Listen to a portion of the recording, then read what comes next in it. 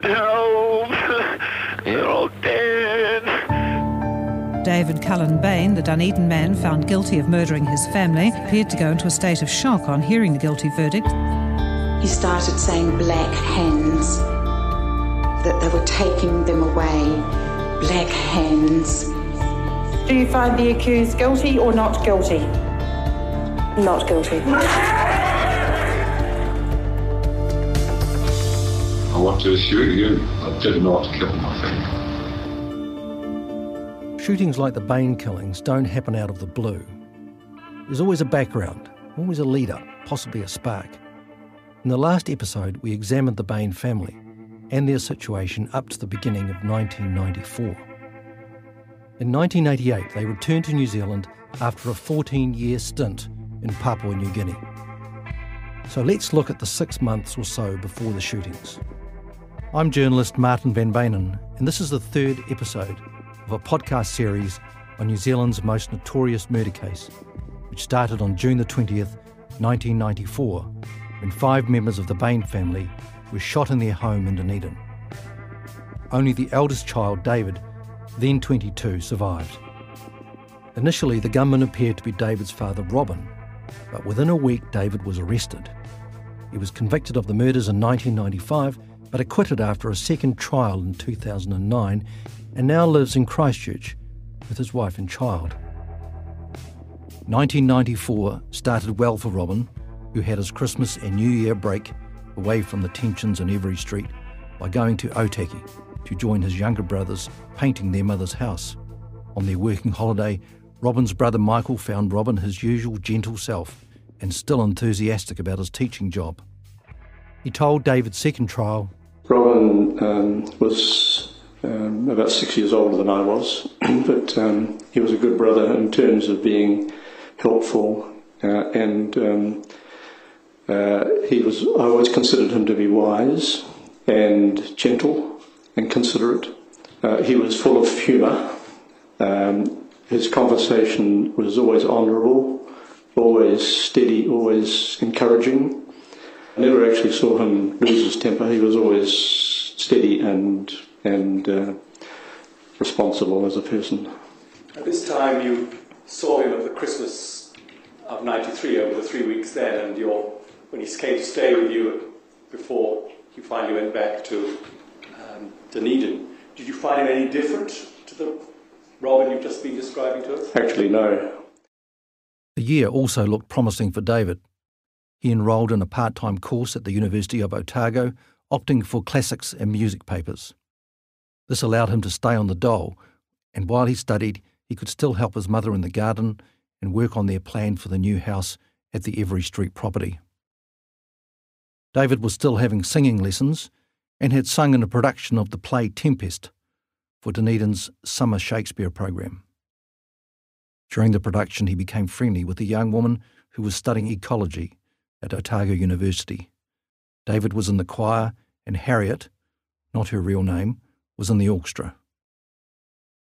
After 2 years at home, things seemed to be looking up for David.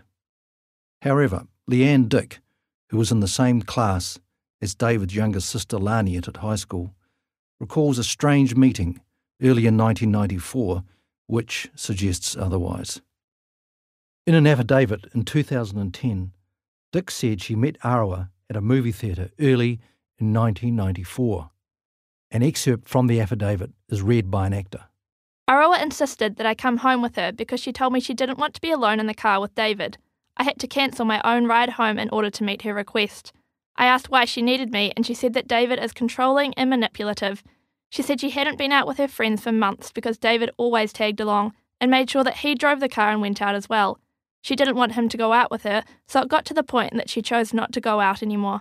In the affidavit, Leanne said Laniet had told her Margaret and David were in a strange sect and wanted to get rid of Robin. Laniet thought her father a beautiful person and was angry he was being isolated from the family, Dick said. From 1993 to the time of her death, Laniet was renting a room in a boarding house in Russell Street in central Dunedin. She was working as a freelance escort and using a cell phone owned by an acquaintance called Dean Cottle, whom we heard about in the last episode.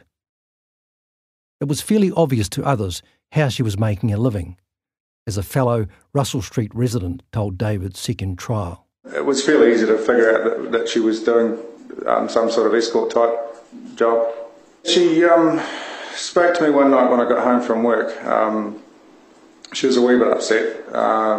She was a wee bit concerned that I was a wee bit different from the other people in the place, and that with her coming and going, and just what I thought of it. And I told her that I pretty much knew what she was doing, and it wasn't really something that worried me. It had nothing to do with me.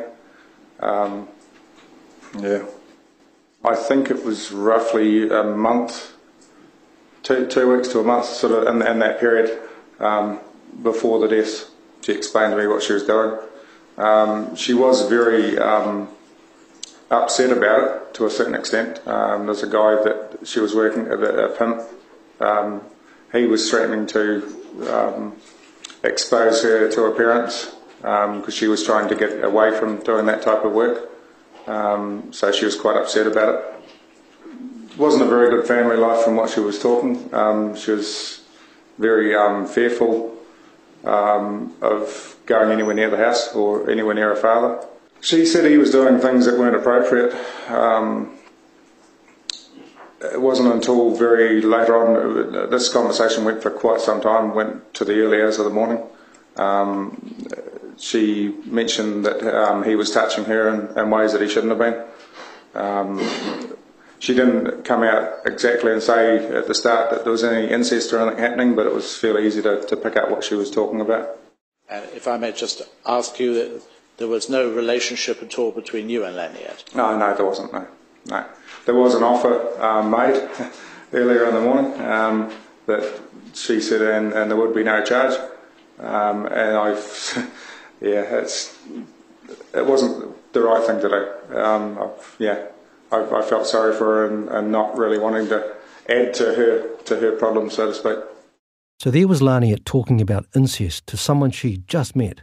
Despite her apparent fears, she was soon to join her father to live at Tyree Beach with him. The cell phone Laniet had been using was disconnected on March the 7th, 1994, and her financial position became more secure a few weeks later when she turned 18 and became eligible for the unemployment benefit. Around this time, she was probably doing less sex work, but was still a heavy cannabis user. It's possible Robin was keen to get Laniet to Tyree to keep her away from bad influences back in town, but Laniet retained her room at her flat in Russell Street, keeping a foot in both camps. On May the 27th, Laniet called in to see David at the university, but found only his friend Sean Clark, who ended up a doctor in the British Army. He reported Laniet being upset and agitated and saying she wanted David to talk to Margaret to see if she could come back home. She couldn't stand what he was doing to her anymore, she said. Clark assumed she meant Robin because they had been talking about him, but she could equally have been talking about her pimp. So what was happening with Robin? As the year went on, other principals in the South Otago area felt concerned Robin was deteriorating, mentally and physically. He seemed frustrated at not getting interviews for other jobs and disheartened about teaching. The principal of a nearby school, Melon Stone, had this to say to David's second trial. In his early days, he was motivated, interesting, fun to be with, had a great sense of humour, and it was just great to be around. But I was fascinated by the things that he knew. In '94, he was just quiet. He seemed to be involved with his own thoughts. He wasn't motivated. He seemed to have lost a lot of interest in the schooling and life as a principal. I think he was very discouraged by the fact that he couldn't progress any further in his career, or didn't seem to be able to progress any further in his career. I know he had applied for several jobs to get out of Tyree Beach, but it hadn't eventuated. But Robin's fellow teachers at his school saw none of this. For instance, Darlene Thompson, who worked with Robin every day, says he was just as committed as always, and she didn't see any signs of a shortened fuse. And what about Arawa, who, as we heard earlier, had told Laniet's friend Leanne Dick that David seemed to be keeping tight tabs on her? Arawa's year was busy from the start. She was in her second year at Teachers College and also doing university papers. She had an income from working in the museum cafe and also from babysitting. She worked hard and was well liked and respected. We have already mentioned her friend Kirsten Koch. They had been close during their time at Bayfield High School, although the friendship had fallen away in their last year of school when Arawa was head girl. In 1994 they rekindled their friendship, with Arawa staying at Kirsten's flat on one occasion and Koch visiting every street. In a statement to the police in 2007, which is now read by an actor, Koch said, "She said there were things that she couldn't tell anybody about. She made reference to a family secret, but other than that, she offered no details. At one stage we went outside so I could have a cigarette. Arawa seemed very upset and shocked and continually turned round to check if any of the family were around and listening. I got the impression she wanted to tell me what was wrong, but wouldn't because she was scared she would be overheard by her family." Koch goes on to say that on another visit to every street, Arawa was going to get her some beads from the front room and apparently had to get a key from David's room first. Arawa snuck into the front room to get the beads for me. I didn't want to stay too long after Arawa told me that David didn't want people in there. I was scared because Arawa had said that David had a gun. She told me that he had it to shoot rabbits at Tari, but she also said that it made the family feel scared. She said David having a gun in the house made her feel scared. After David's second trial, Koch told me that Arawa had actually told her David was threatening the family with the rifle, and also that he controlled the family's use of the lounge. However, she added that Arawa was inclined to exaggeration, and after Arawa mentioned David's threatening behaviour, she had tried to make light of it. So the family had its worries about David, who was starting to get closer to his new friend from The Tempest. During those first 6 months of 1994, the friendship between David and Harriet was developing, and they saw more of each other as they started rehearsing for another musical called The Gondoliers. David had told Harriet about the plans for the new house and how pleased he was to be working on the project. At David's second trial, she said, "Yes, I asked him where he lived, and he said that he lived in Anderson's Bay in an old house that was starting to fall down, so they had plans to build a new one, and he was sort of quite involved with that, and he was going to be helping to build the new house. He talked about there would be a workshop, and there would be 2 large bedrooms joined by a bathroom, and he said one of the bedrooms would be for me, and I sort of joked and said, "Oh, is the other bedroom for your mum and dad?" And he said, "Dad's got nothing to do with it." What sort of manner did he say that when he said Dad's got nothing to do with it? He was quite serious, and I realised that it was not something that I should pursue. Right. So do I take it you didn't pursue that? No, I didn't. The house dream was obviously important to David, and clearly he did not want his father involved. But what about Margaret's state of mind at the time? She caught up with an old acquaintance a few weeks before the shootings and didn't seem at all well. This is Cyril Wilden, an educational psychologist who had known Margaret and Robin for a long time. So she knew that I had some interest in that area, and when she came in, she immediately told me that she had given away belief in God and churches and so on, and that she had found a better way. What she told me really was what I regarded as New Age ideas about, let me think, that you couldn't rely on God because there was no God, so you had to find other means, and there was a divinity type process that she demonstrated to me with a little pendulum.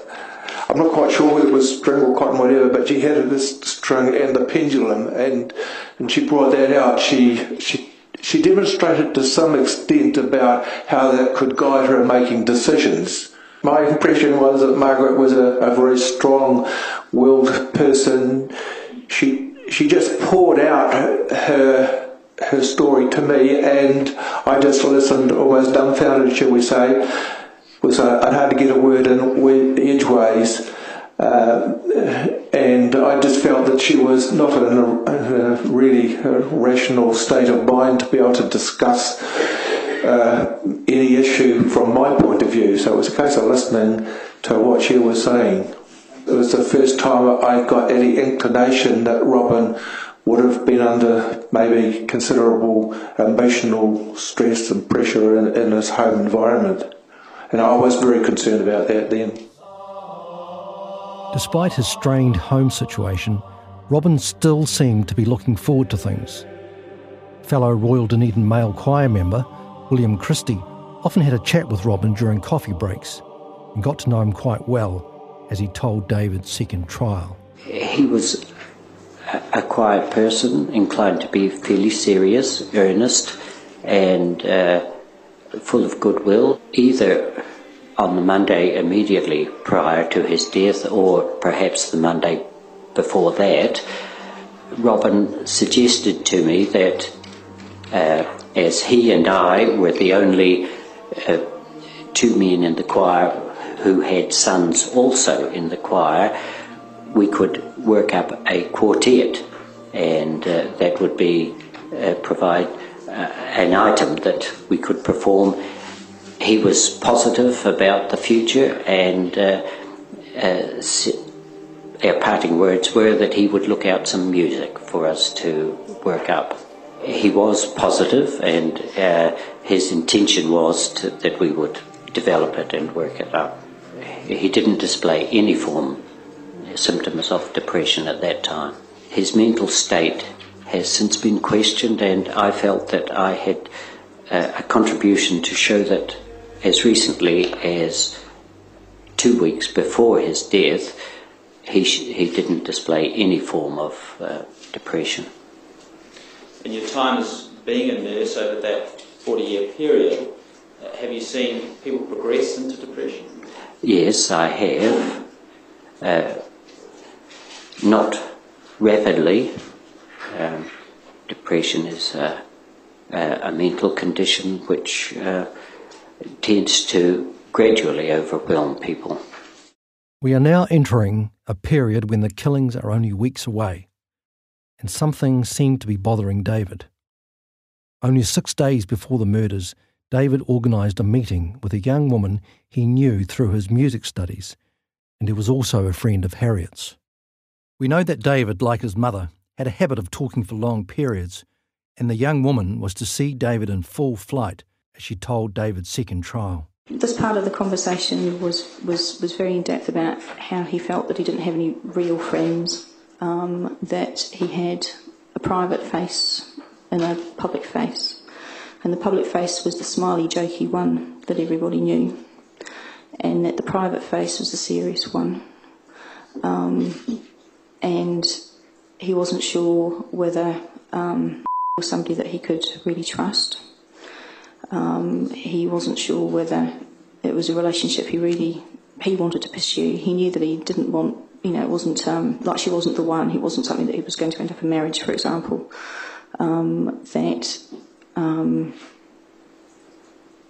Whether it was worth him investing the time and effort into it. He'd been in the position where he'd been badly hurt. He'd had a previous girlfriend that had been very intense, and he'd ended it because it was just too much pressure.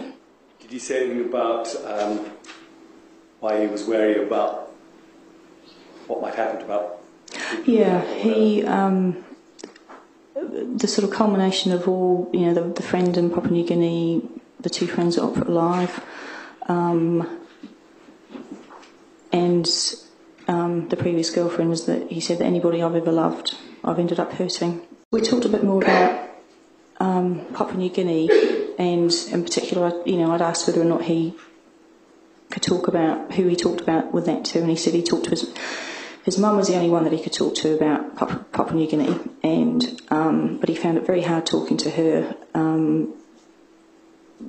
for two reasons. One was that he found it really hard to express, and the second was that she talked too much for him to be able to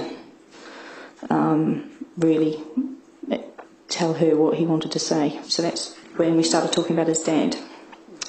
And he said that the family didn't want Robin around. And I said, well, you know, if your mum doesn't want your dad around, why doesn't she take out a restraining order on him so that he wasn't living at the property and wasn't around the family? And he said that it was up to Robin to recognise that he wasn't wanted, and that if they separated formally and all that, if they got divorced, they'd have to sell the house.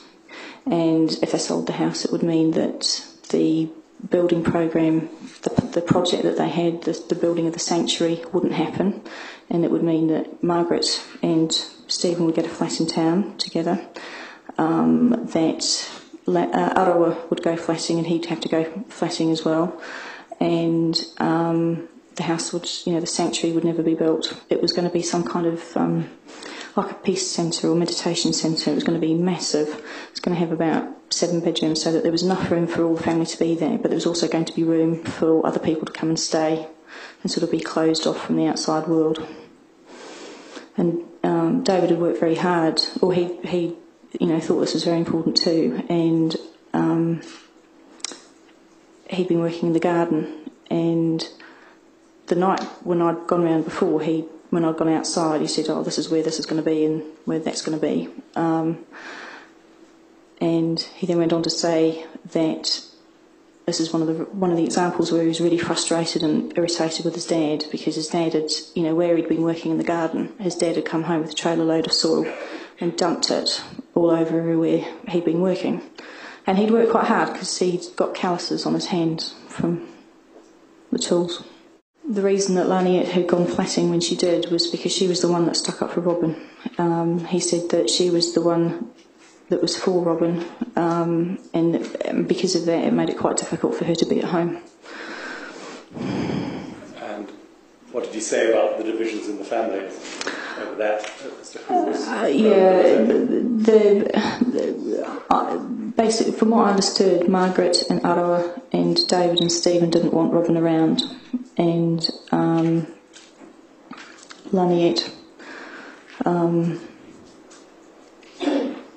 she couldn't. She was very supportive of Robin, which is why she didn't stay at home. Did he say anything else to you before he left that you could remember in particular? Yeah, he'd been in my flat for about 3 hours, and I knew I had somebody else turning up shortly after 2, and I had to say, look, I'm, you know, sorry, this person's coming. And I think we got as far as standing up, and we were still in the dining room, and he said that he thought that something horrible was going to happen. And say when? I mean, no, he didn't. And I asked him what he meant, and was it anything to do with? He said, I don't know. And at that point, the knock on the door came, and there was no opportunity to explore that further. What are we to make of this? If David was planning something, the long heart-to-heart with the friend was a strange thing to do, unless it was, perhaps, a cry for help. His apparent premonition of something horrible happening would of course prove to be eerily correct. And so we get to the Friday before the killings. Laniet went to an interview with cleaning company owner Jeff Murphy for a job as a telemarketer and was offered the position almost straight away. She was due to start on Monday, and to Murphy she seemed happy and excited. According to his statements, David came home from university on Friday to see Robin sitting in the living room with Margaret, Stephen and Arawa. Everything was the same as usual, he would later say. He could feel the usual tension between his parents. That night, he and Harriet went to a Thai restaurant, and he started talking about relationships. Yeah, we talked on the phone on Wednesday or Thursday that week. It was quite a long phone conversation. I'd sort of been preparing for exams and things, and he told me that he had fallen over in his music teacher's garden and broken his glasses. And we had quite a lengthy conversation about contact lenses, because I wear contact lenses. And I asked him if he had a spare pair of glasses, and he said he had an old pair, but he didn't wear them. The following day, did you see him again? On the Friday, yes, I did. I had an exam in the morning, and then in the afternoon I was in town. When I came home, there was a note waiting for me that he had written, saying that he was going to pop round later to take me out to mellow out. And so he came around about 6, and he wanted to go up to Moana Pool for a sauna, but I didn't want to do that. So we went down George Street instead and had a Thai meal. We talked about relationships. He said that he didn't really want to talk about the relationship between him and me, but we talked about relationships with our parents. I talked about my relationship with my father. I said that I hadn't been a planned child, and he said that Stephen hadn't been planned. He said that his father wanted Stephen, but his mother didn't. He said that he didn't have a great relationship with his father, that he didn't really see him as a father figure, and that there was someone in Papua New Guinea who he had seen as a father figure. On the same Friday, Dean Cottle, whose phone Laniet had been using for her sex work, bumped into Laniet on the main street in Dunedin. In a statement to the police soon after the shootings, and parts of which are now read by an actor, Cottle, then 27, explained the background and talked about the meeting. I first met Laniet about 10 months ago in a bar in Dunedin. We got talking and got on well. After that meeting, we got to know each other and became friends. She was a nice girl, and we got on well. About the family, she told me that her father had been having sex with her, and this had been happening for years, but he was still doing this, as I believed it. She told me that she wouldn't go to bed until 3 a.m. She didn't want it coming out what had happened to her. I wasn't to tell anyone. It was one of the reasons for her leaving home. She was also fed up with everything. Her mother was hassling her, and they used to sit around and each take turns at talking to God. I decided on Friday, 17 June, to give her a ring and see what she was up to. Later that day, I was driving through town and I saw Laniet coming out of a coffee shop.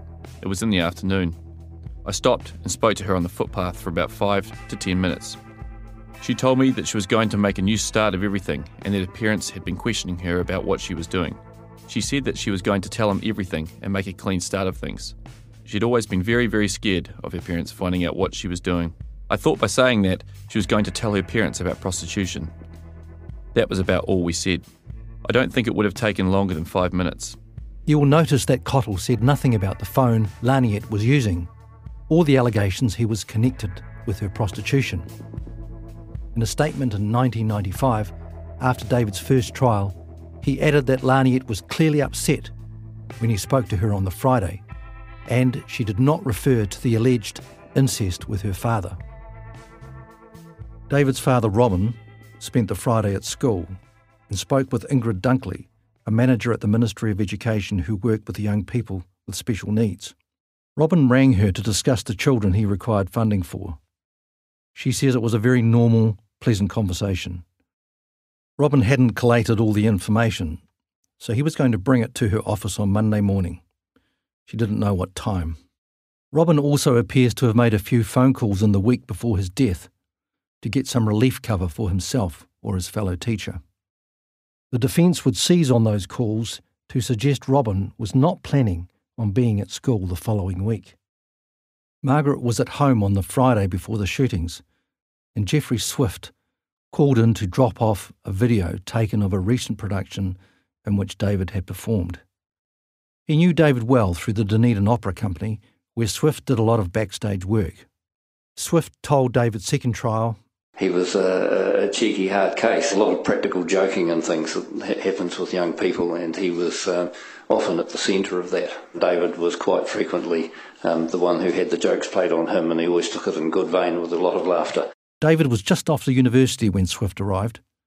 He borrowed $10 from Margaret for the video, sort of hugged her, and took off on his bike.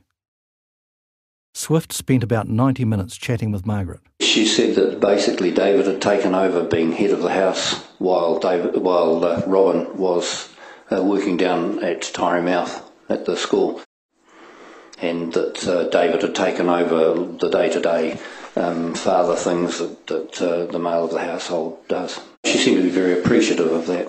Margaret made mention that this was the first time that the family, this weekend was going to be the first time the whole family were together, that Robin was coming up from the school and Laniet would be home that weekend as well. In fact, she told me that the room that we were in looking at these drawings was in fact Laniet's room. About 5:30 on Friday afternoon, Arawa met her friend Tim Smith at the university. He was an 18-year-old law student, and they decided to have a meal together at the student union. They had met through theatre sports in 1993 and become good friends. Arawa talked about her family, although she didn't mention David or Laniet. An actor reads from his statement. The fact she told me that she wanted to move out told me that things must be getting bad, as she wasn't one of those characters who get wound up. The general overall thing was there was a lot of fighting and tension in the family. She was siding with her mother because her father was never there, but her mother had been taking her anger out on her. She told me she was siding with her mother because of what her father had done. They talked about flatting, and Arawa seemed keen to join the flat Smith was planning for the following year. She started talking about it. At one stage she had to stop herself and say, "I'm not in yet." She also talked about cleaning and whether we were any good at it. I told her we were. They parted company about 6:45, and Arawa went off to the library. After the dinner with Harriet, David still had one more appointment on the Friday evening. Earlier in the year, when he had sung in The Tempest, David had got to know its director, Wallace Chapman, now a well-known broadcaster. Chapman had wanted David to sing on a CD recording on the Friday before the shootings. They had a number of phone calls to finalise details as Chapman told David's second trial. Talking about just taking up the time and further stuff.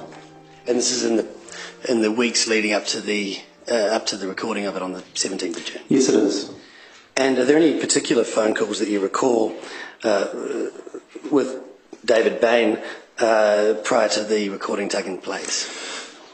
One the night before, which was a long conversation, a substantial conversation. This is the Thursday evening? The Thursday evening. And what was discussed on that phone conversation? Just about the future, really. How I was going to the gym, and he wanted to, start getting to triathlons and that type of thing. I suggested why don't you come along? About the life, about his girlfriend, how things were going well. He was very upbeat. Was he any different on that phone conversation than he had been previously? No, not really. So let's just quickly recap what we know about the Bain family as we approach the weekend before the killings. We know Robin had made an arrangement for the Monday and seemed to be carrying on much as usual. Laniet appeared to be heading for some sort of disclosure to her family over the weekend and was living with the father who, according to what she had told strangers, had or was still molesting her. Arawa was working hard and thinking about leaving her strife-torn home to go flatting. David had an exam coming up and had unloaded his problems on a friend who suggested he get counselling. Margaret was looking forward to having the family together in the weekend. In any event, after the Friday came the Bain family's very last weekend, and it was a busy one. A neighbour, Wayne Marsh, had complained about the lack of spouting on one side of the Bain house. The runoff was eroding a bank at the back of his garage, and the council had intervened when nothing was done. On the Saturday before the murders, Marsh noticed ladders up against the house, and Robin, David and Stephen apparently working together But, as he said, not much communication appeared to be going on. On Sunday, Robin drove David and Stephen to St Kilda Beach, where they took part in the annual polar plunge. Robin looked after their gear as they joined the throng in the icy water. Later that day, he went to a seminar on genealogy. After the polar plunge, David went to choir practice. He was rehearsing a play called Oedipus Rex, a Greek tragedy about a man who kills his father and sleeps with his mother. The Bains were apparently going to have a family meal together on Sunday night, although Margaret doesn't appear to have gone to a lot of trouble. Apparently she had some fish in the microwave, and David and Laniet went off to get some chips from the nearby takeaway bar. David says he went to bed somewhere around 8:30 p.m. He and his family watched a nature video that David's girlfriend had lent him until Margaret and Robin decided to watch a thriller on television. David doesn't mention any upset over switching programs, but in interviews just after the shootings, he told police he and Robin had had a row over the chainsaw before he went to bed. In fact, the row was one of the first things he told police about after the shootings, as this part of his statement, read by an actor, shows. He and I had constant, not battles, pushing and pulling over the chainsaw. He was always taking it down there and I need it for the work to do. Last night, I said I wanted the chainsaw. I said it quite firmly. He tried to beat me down. He was asserting his authority or his right to rule the roost. It's always been like that. David doesn't mention that not long before he had had an accident with the chainsaw, cutting his leg badly. David says he woke up at some stage after he went to bed to hear a car drive off. This had to be either Robin or Margaret, heading off to the nearest ATM machine about 11:30 to pay off their credit card before it started to incur interest. Just bear in mind that he would be adding to that account. Heading off at that late hour to pay the credit card was typical of the Bains' frugal behaviour. David's supporters say the trip to the ATM was probably made after Laniet had disclosed about the incest, and a shocked Margaret wanted to get some cash out to face the next day. But she didn't clear out the account, and if she was shocked, she still remembered to pay the credit card. By early next morning, 5 members of the Bain family were dead. Essentially, they had been executed. New Zealand's most talked about murder case was beginning. In the next episode, we'll look mainly at the week after the shootings, particularly at David's behaviour as others perceived it. I'm Martin van Beynen.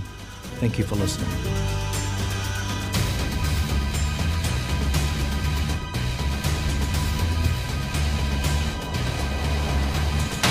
This podcast is a joint Stuff and Tandem Studios production, written and presented by Martin van Beynen, audio engineered and co-produced by Brett Robertson, and produced by Dave Dunlay and Kamala Hayman.